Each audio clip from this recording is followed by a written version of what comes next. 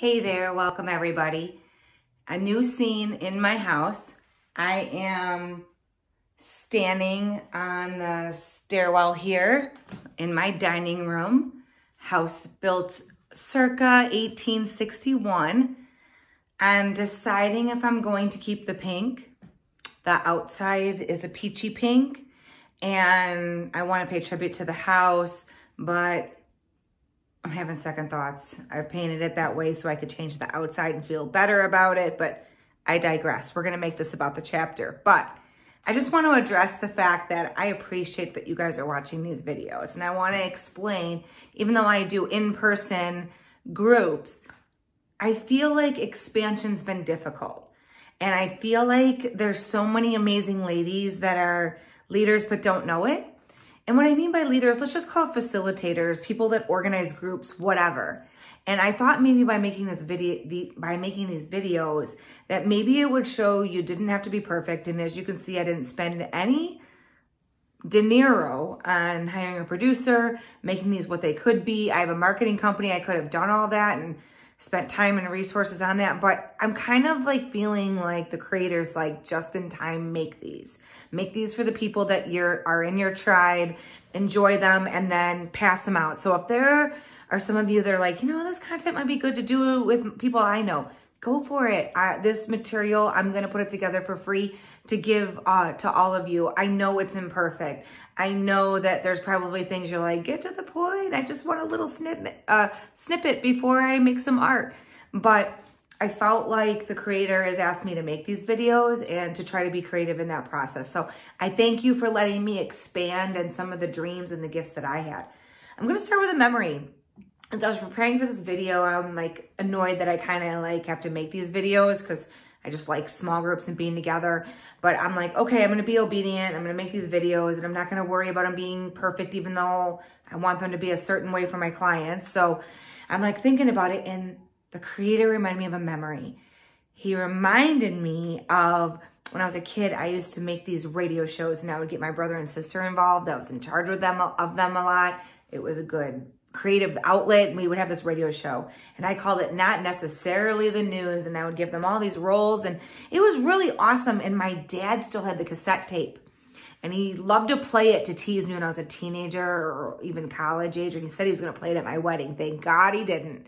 But I just remember that out of nowhere today, and I feel like even back then, that was something that I was supposed to explore that maybe got blocked along the way. So this is just a creative outlet for me to do the Artist Way workshop in community with the Sozo ladies around me, and to share that love and the teachings and the things that I'm absorbing with you so that we can meet and do our check-in. So I just appreciate any following that we have, and if you see ways to expand.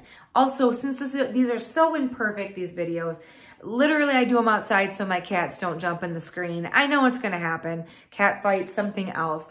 But you're truly seeing who I am as a real person. And I just wanted to thank you all for being on the journey and putting up with these imperfect videos, but seeing the bigger picture and how that all works together. And I believe the creator is doing something in me as we're all on this journey together to even make these videos, to have more confidence in myself as an artist, whether that's even just leading, facilitating, all those things. That takes creativity. So thank you for being on the journey with me. All right, moving on. Abundance this week. And I feel like that I have a synchronicity already, but we'll get to the chapter and I'll bring it in. And there's cats literally circling this area.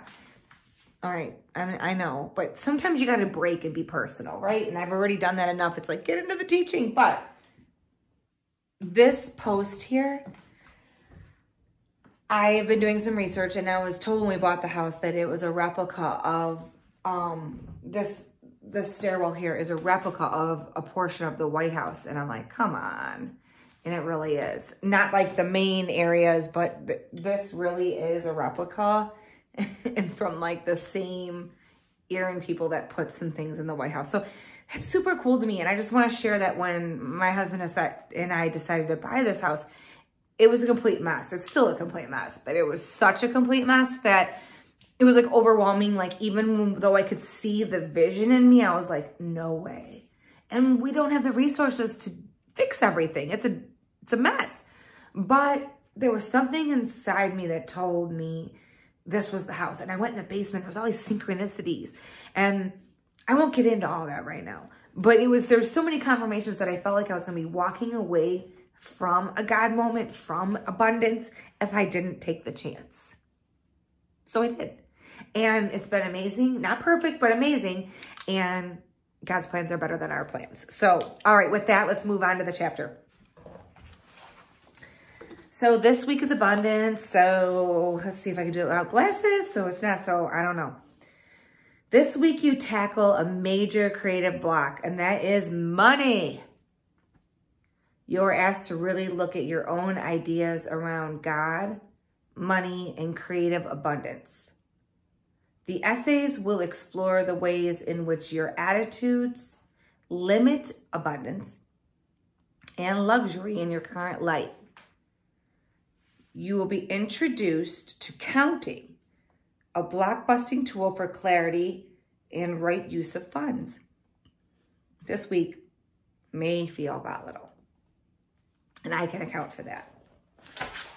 So what we're going to do right away is read. Sorry, I got all my notes here.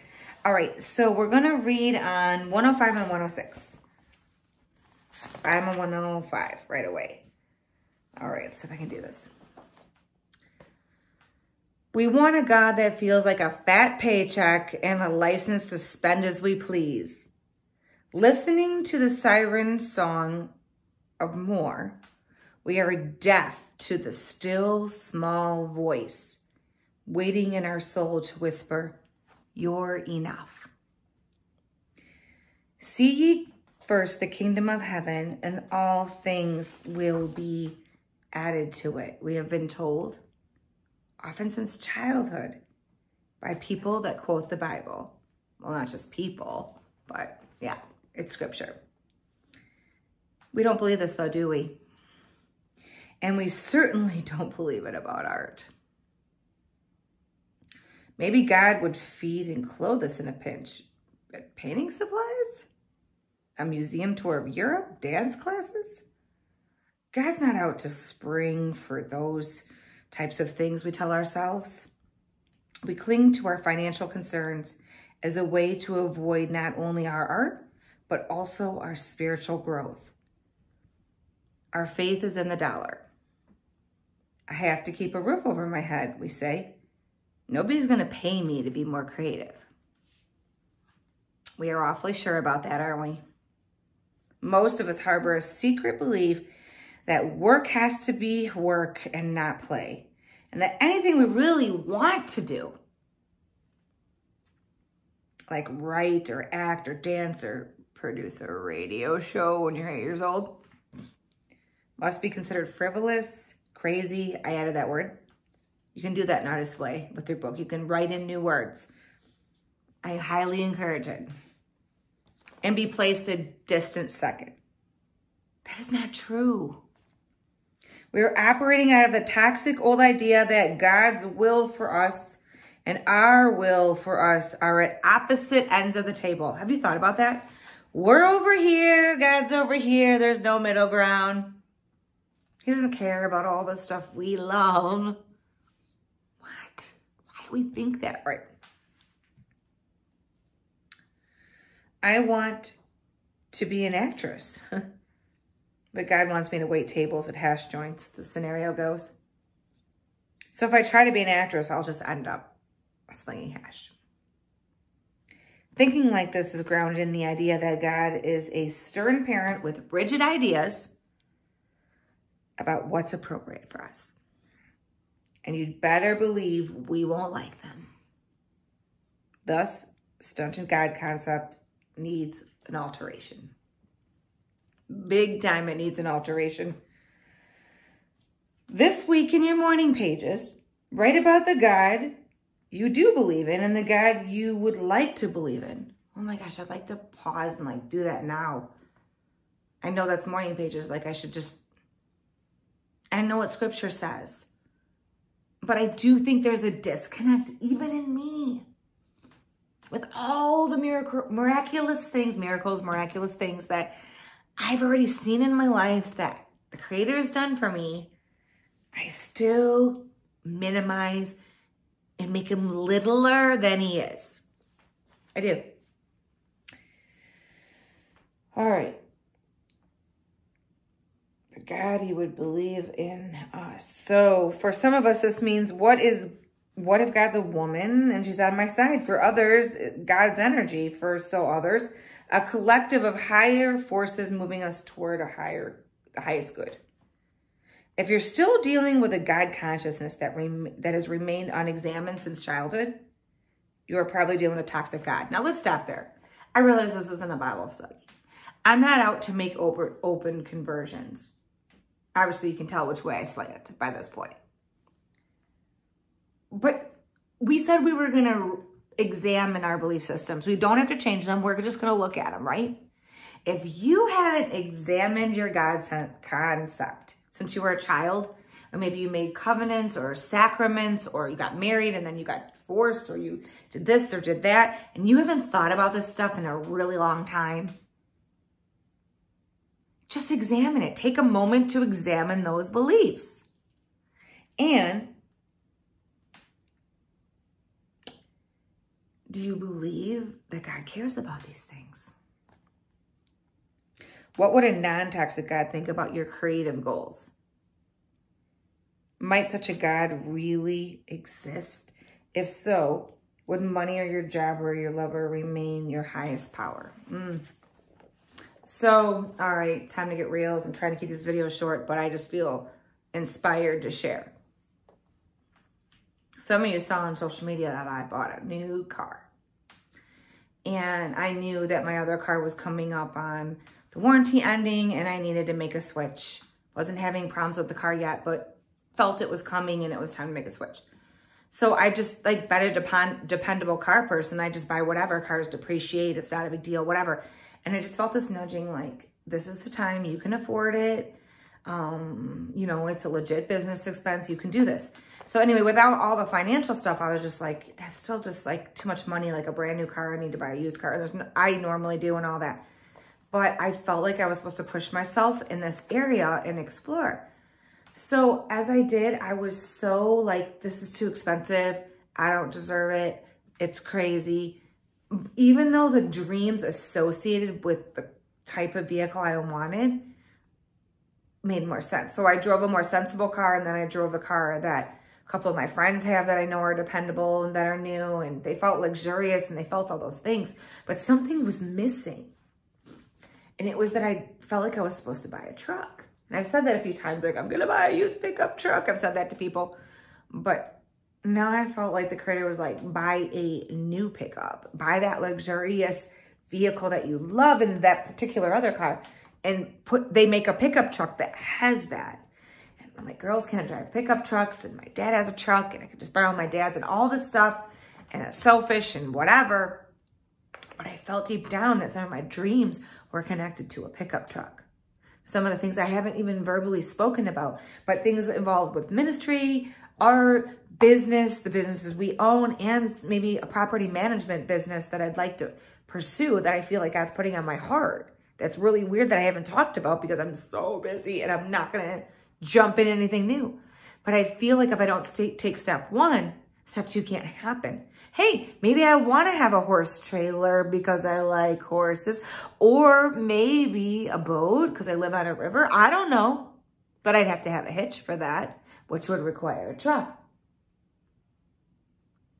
Am I willing to buy a truck? Am I willing to change my identity? Am I willing to spend more money on this luxurious thing that I believe that the Creator is nudging me to do, but feels frivolous? And then husband says it's okay. I go in, the credit's terrific. I'm in and out in 20 minutes. Of course there was a tech. Of course the credit got in later. Don't let me pretend my life is rainbows and unicorns. But that's abundance. And I'm walking it out and I'm living it and I'm sharing it because I don't know the end of the story. But I felt like I was supposed to do that. And I felt like the Creator was on board and opened the doors for that to happen. But that's opposite of who I knew myself to be a few days ago. The girl that buys the whatever car, that's $10,000, whatever, right? Nothing wrong with any of that. But you know, so this is a leap of faith to act differently, believing that I'm not idling any car or house or money or anything, but that this vehicle literally is a vehicle to possibly more dreams. And that I don't want to stunt what God is trying to give me. So I'm getting emotional, but it's a big deal. So, all right. Let's stick back to the chapter because I've spent a lot of time getting personal tonight. All right. Thank you for letting me share openly and authentically. And I believe that's what everybody appreciates about these groups. So is money bad? We're talking about money. I'm struggling with spending money. Money that I have for once. I struggle with feeling like money is my main source of security. Do you? Julia discusses that idea that creativity is not and has never been sensible. Sensible. Should creativity be sensible? Think about that. Should our lives be sensible? Not chaotic, not sinful and awful and hurtful, but sensible. What does that mean? Have you really thought about what sensibility is? Sounds like a creator crusher, in my opinion, if I really think about it. And then we talk about authentic luxury. What does that really mean? How do we pamper ourselves? Buying this truck is pampering myself. Even though it's a guy thing, but I'm trying to make it a girl thing. What does it look like for each of us? Different. There's times the dollar store buying yourself a little cute thing, you know, that you didn't need to have is enough. That's luxury in its own. That perfect item in the thrift store or the yard sale, that amazing dessert, that amazing smell, that flowering plant. It doesn't even have to cost money. Here comes a kitty. That flowering plant, a subscription to something we love. Mario, you want to be part? Go away. All right. Lack of money. It's a non-authentic block. We use it all the time, even me. The actual block, and this kind of blew my mind. I had to think through the idea of this, is constriction, our sense of powerlessness. Art empowers us to a choice to participate in self-care. So don't skip the artist dates. Don't skip the chance to give yourself a treat, a night out, a minute to breathe, a minute to connect with the creator. Other forms of luxury, time with friends and family, time to yourself with no agenda. How about that? Woohoo, how about scheduling? Time to do nothing. Oh, what does that look like? We don't need to accomplish anything in the time that we're spending. And it's okay that you want to finish up an art project. But you know what I mean? Like, what if you just didn't want to accomplish anything? It was just this time to nurture yourself and there was no goal. You didn't have to walk away with anything to look at or anything to show anybody else. Whoa.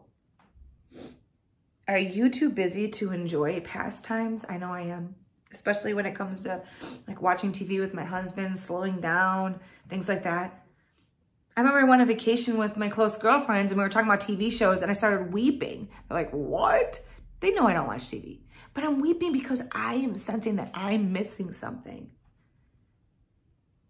That I have this struggle where I cannot relax.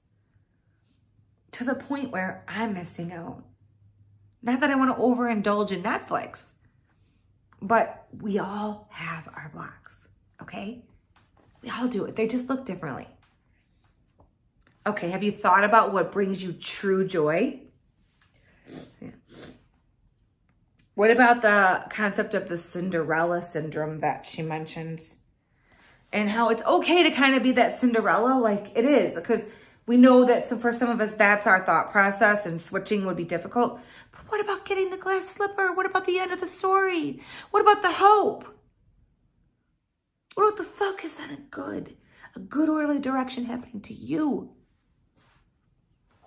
All right. Counting. All right.